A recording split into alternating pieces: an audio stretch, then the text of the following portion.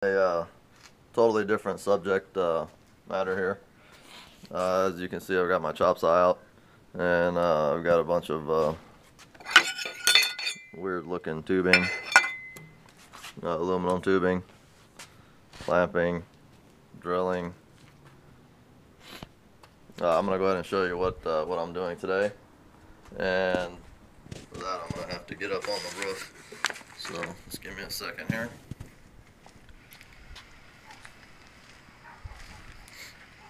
Some more of that tubing here.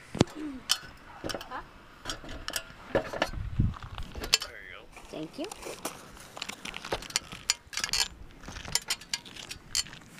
Yeah, my garage roof is shot, but we're not talking about that today. Probably gonna get to that next springtime. Hopefully I don't get any leaks before then.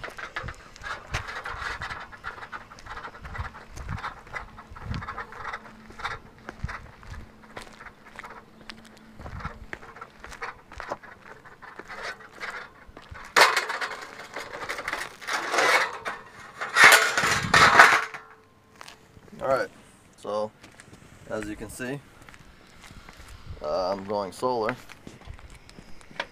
and I've got my first 2 panels up. I've got my permits in just about a week ago, and they told me to go ahead and build my system. So I'm going to go over some of these parts here with you, and I'll show you what I'm doing and my racking system and how it all goes together. Alright, first off, these are the end clamps. These are called end clamps. These are called mid clamps, and they look just like that. Okay, now the railing that I was cutting is one of your main pieces here. One of my main pieces, but this railing here pretty much fits all these clamps in here, and they butterfly open just like that, kind of like the unistrut, but I don't know if you can see that. You know, there it is. It basically fits in there like that, and it clamps down with using that screw. And the mid clamps do just the same thing, and then out of here. Okay, forget that. These are my angle brackets. These basically go on top of my L feet. So I'm going to show you kind of how this goes together. This is a unistrut that I've already got attached to the roof here.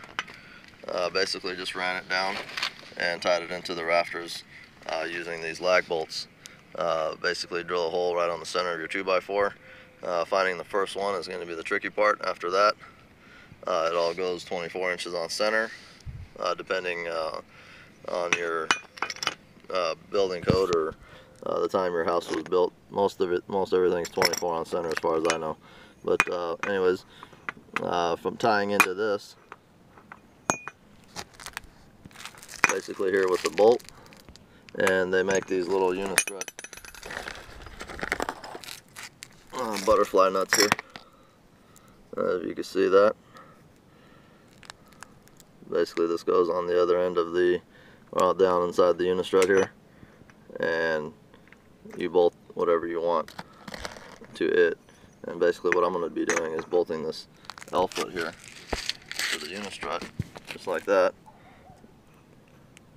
and then off of that, my angled brackets, which goes something like this, and then on top of that, my railing. And then my railing is these long pieces here. And from the railing, there's on the railing, there's a notch on the side. If you can see the notch on the side there, a bolt will, a bolt basically slides down the channel just like this. Slides right in there, and that allows you to bolt your angle brackets to that, or also your legs, which go on the rear, and I'm going to show you those also. So I'm going to show you how I've got this one set up, and then pretty much all these little parts that I'm explaining here will kind of fall into place, and you'll figure out pretty quickly how they go together. So to achieve an 18-degree tilt, which is what you want, optimal, 17.5, 18 degrees, you've got your rear legs, which are going to be angled up for the tilt from the back. So there's one of them not installed, and there's the other one that is installed.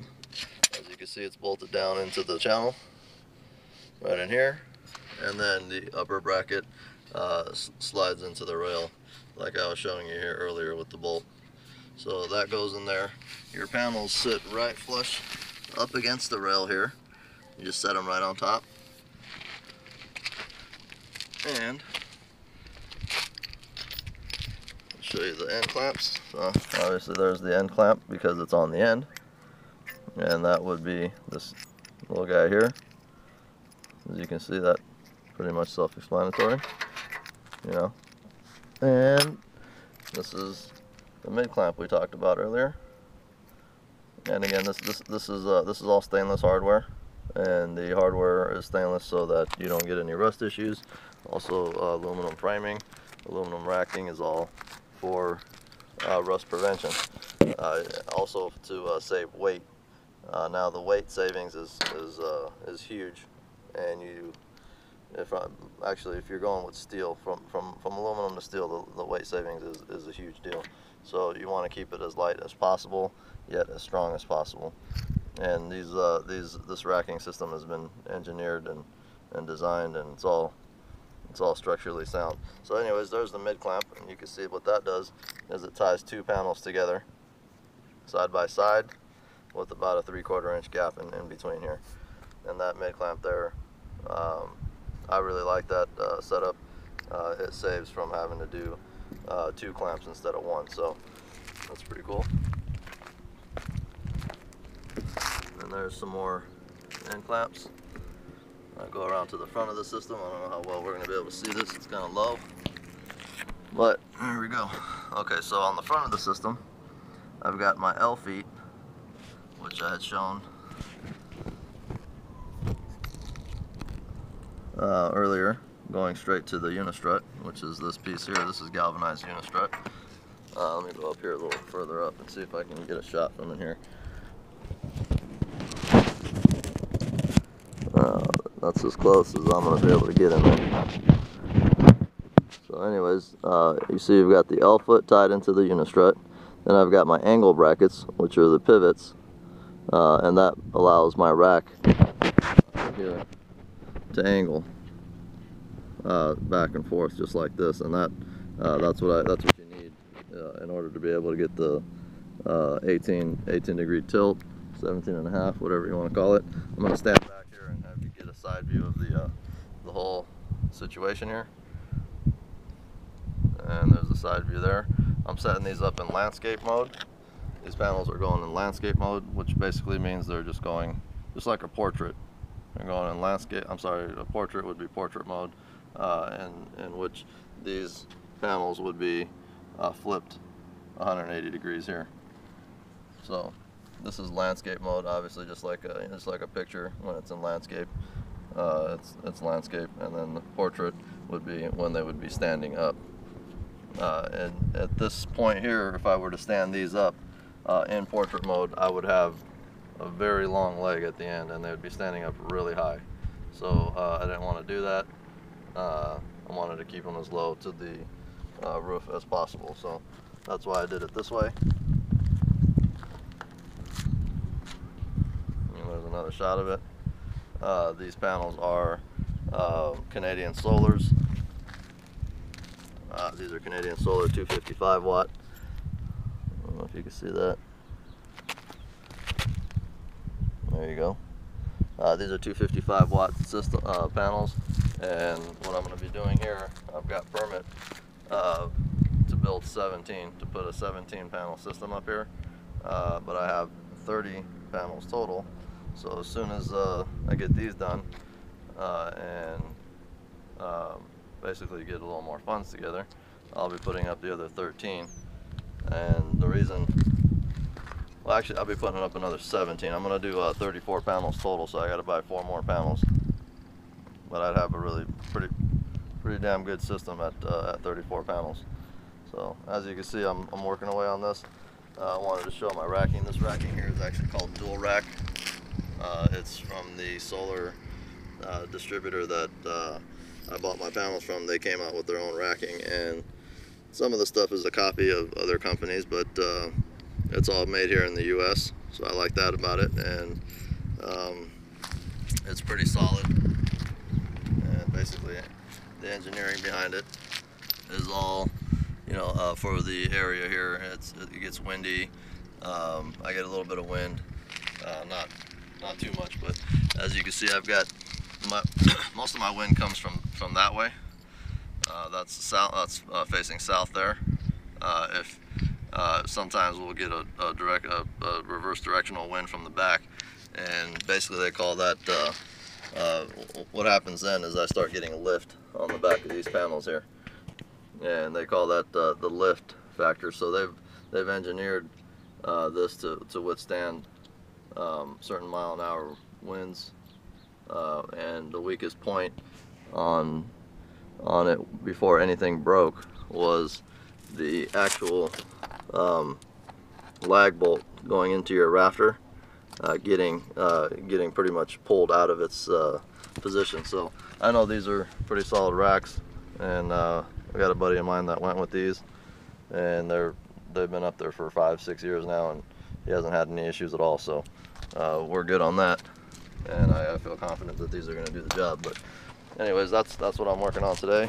Hopefully by the end of the day I'll have a full setup up here, if everything goes good. You know how that goes. So I'll see you on the next video. I just wanted to shoot this and hopefully have people see the solar thing, and you know, pretty much get people to go solar, or have maybe a little more comfort, or you know, ideas on how to do it, or whatnot. But go ahead, and if you have any questions, I might be able to help you with.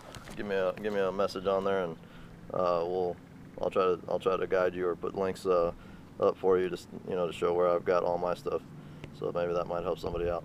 But anyways, signing off on this one, and we'll see you on the next round.